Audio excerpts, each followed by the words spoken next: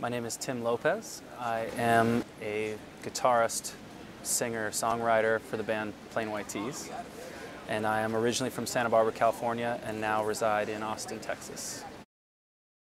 I've been single for a long enough time to feel like I'm not meeting the right girls in my hometown, and was really lacking love in my life. I'd had it so completely at one point because I've been married before, and felt like I was supposed to marry that woman and was madly in love with her, and then lost the marriage. So after that, I just felt, I'd spent enough time wallowing and felt like it's time to get back out there, and what better way to meet really quality girls than to go on a show where they have, some of the best matchmakers in the world selecting girls, for you.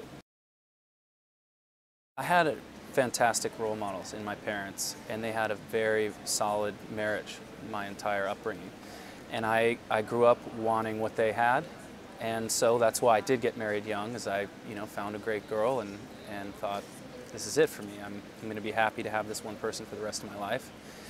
And just because that marriage didn't work out doesn't mean that I've lost the desire to be monogamous.